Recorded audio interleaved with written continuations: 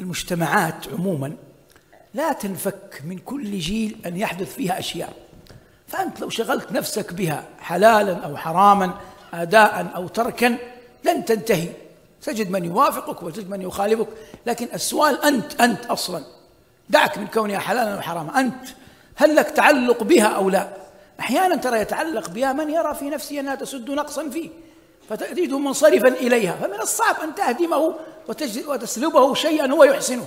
فأنت إذا أحسنت شيئا هذا عقل، لا تحرم الناس الذي لا يحسنوه، وإن أحسن الناس شيئا أنت لا تحسنه لا تجعله تقف عليهم من أجل أنك أنت لا تحسنه. أنت لا يلزم أن تفتي في كل مسألة. وفي الحديث: وإن الله سكت عن أشياء رحمة بكم من غير نسيان فلا تسألوا عنها. عندما تسألني أنت وأعرف شخصك ووضعك وعلمك وعقلك، بعد ذلك أنا أقول لك افعل أو لا تفعل. أما الجواب العام، يعني أنا أذكر أن فتى جاءني في المدينة قبل لم أنسى 10 سنين، كان معه جهاز كمبيوتر ظهر قبل الأيبادات وقبل هذا. المهم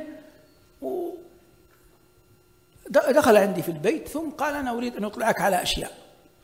ففتح الجهاز وظهر لي أناشيد كان ينشدها، يعني صوته حسن، وقال: انظر هذا نشيد أنا نشدته في محفل كذا، ونشيد نشدته في محفل كذا، ونشيد كذا كذا، وأنا يعني أريد كلمة تشجيع، أريد كذا. فأنا طويت الجهاز قلت: طيب جيد، وجلسنا نخرج عن الحديث ونشرب القهوة والشاي كما يصنع كل ضيف بضيفه. صرت أسأله عن شخصيته، أسأله أشياء أخرى غير الصوت الحسن، فوجدت لديه قدرات ولديه عقل ولديه همة.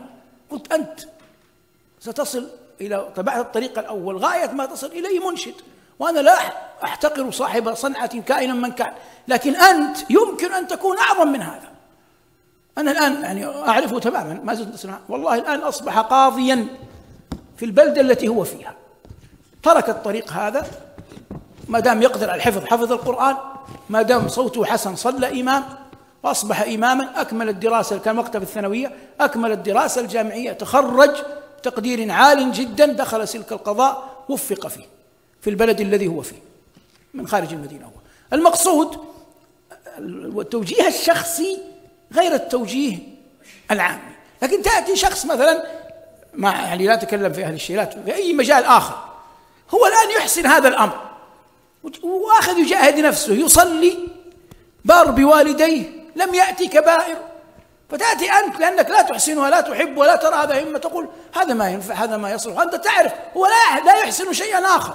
فلما نقضت هذا الأمر فيه أصبح خاليا، جاءوا أهل الفساد، جاءوا أهل الفجور، سلكوا به مسالك، فترك كل شيء كان يحسنه، كل أنت خفت عليه من ضرر يسير، فإذا به يتلبس بما هو أشد.